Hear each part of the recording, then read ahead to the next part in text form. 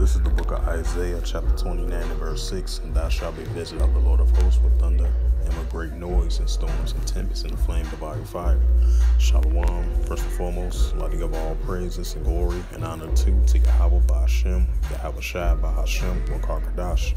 And the Heavenly Father's true name is Yahweh, and his only begotten Son, Ba'Hashem, in the name of Mashiach Yahweh Shai. Those are their true names in ancient Paleo Hebrew, the Lashwan Kadash, the Holy Tongue.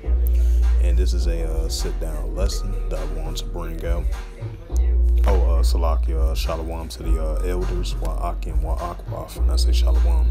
And this is a sit-down lesson that I want to bring out. And this is published by Richard Tropical of the Orlando Sentinel, updated October the 28th, 2023 at 4:24 p.m. And it reads, it says, Hurricane Center tracks two systems as Tropical Storm Tammy, churns in Atlantic.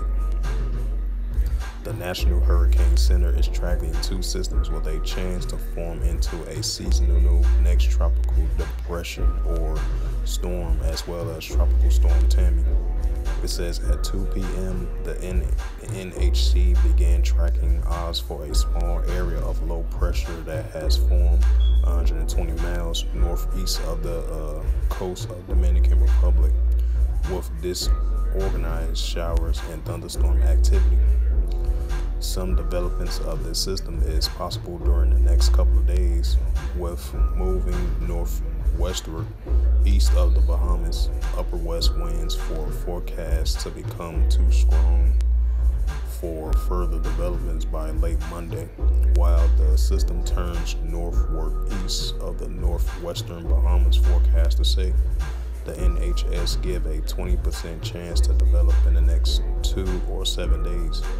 The NHC, though, dropped the odds of developing for an area of distribute weather associated with the broad area of the low pressure and the southwestern Caribbean Sea projects to pass over Cuba and then being parked southeast of Florida near the Bahamas by next week.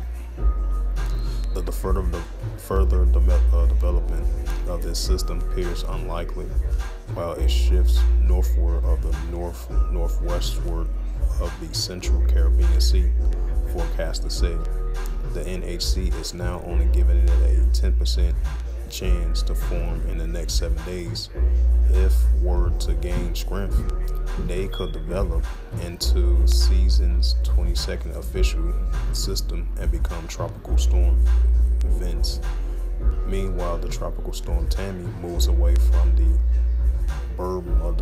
Bermuda since Friday in the Atlantic.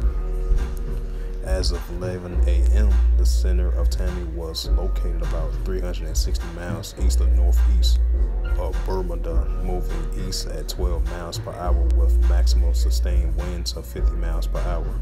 The system continues to lose steam after forming a tropical storm on Friday. The NHC has ceased tracking at when it was Hurricane Tammy on Thursday morning, saying it had become a extratropical cyclone with a widespread wind field and an undefined center, but it is characteristics return to tropical status, and the NHC begins advisories again after a day. It says the NHC continues to warn of dangerous winds heights at sea, as well as it swells the rip current dangers for Bermuda.